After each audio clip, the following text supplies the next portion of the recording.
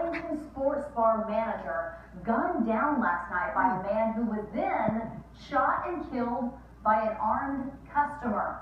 NBC5's Maria Guerrero is live. This story is unbelievable, Maria. You just got new information, though, from the sports bar management.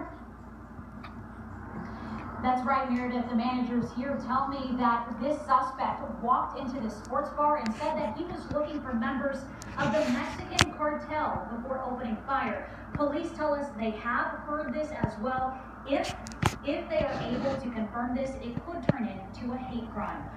The manager who was shot and killed is 37-year-old Cesar Perez. He worked here at Zona Caliente for about 8 months. He leaves behind 4 children and a wife.